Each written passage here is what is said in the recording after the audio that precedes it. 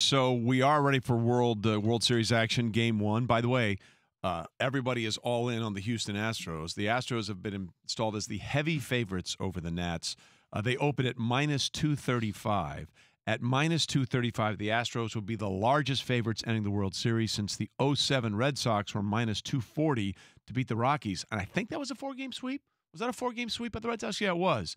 So I don't think this is going to be a 4-game sweep because I think right now you could make the argument, which sounds crazy, that actually the better starting pitching is in Washington than it is in Houston. I probably won't make that argument, but it's right there. I mean, listen, I'm with you. Verlander's been touched up a little bit. Zach Greinke's been touched up a little bit. Scherzer against Cole and then Strasburg against Verlander. I mean, can't get any better. I mean, it's by far, again, because this is where we are in a sport of playing, the richest rotation we're going to see in the World Series. The net worth of the starting pitchers. And I mean, if you factor in the future net worth of Garrett Cole with whatever he picks up this offseason. Yeah, probably with another team, unfortunately. But we got Strasburg and Patrick Corbin. I mean, it's good. What a game Friday it was. DJ LeMahieu gets that 2-run shot in the 9th to tie it up, and then Jose Altuve with many people saying, do you walk him with a man on? You're putting him on. Why are you throwing to Aroldis Chapman throwing an 84-mile-an-hour slider, instead of the heat? There's so many questions that came about it for the Yankees. Aaron Judge, I believe it was Aaron Judge, calling the season a failure, which, listen, when you're the Yankees and when you're who you are, even though all the injuries they had, they got it together. They were right where they wanted to be, and they didn't get where they needed to be. Judge is right, and that's exactly – nothing is going to help Yankees fans right now, but that's the only answer that you can give as a New York Yankee because you understand the standard of that franchise is championship or bust. Nothing else matters. No amount of excuses for the regular season will matter as far as how injured you were or how long it took or who was out, with Giancarlo Stanton not being a factor because of that quad lately.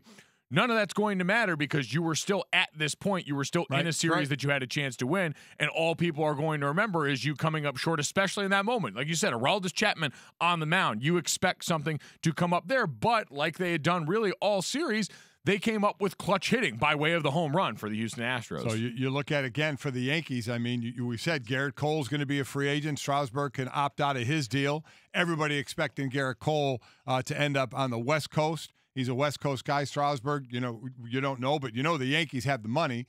Will they go get it? And they need a big-time starting pitcher. So what will they do in the offseason?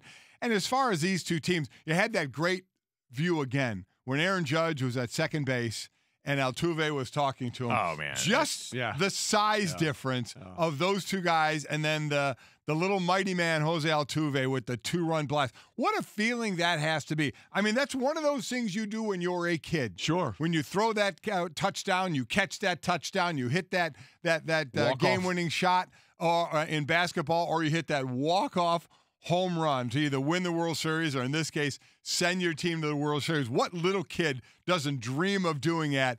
And Jose Altuve has done it. We sort of got 2 of those moments this year already, right? We had Kawhi Leonard's bucket in Game 7 that got them. That was to the that was in the semis, but it got them to the conference finals, which was very cool. And you had Altuve doing this, and so like the Yankees did win 10 years ago, the 2009 World Series. But if you're thinking, wow, that's a long time, you're right.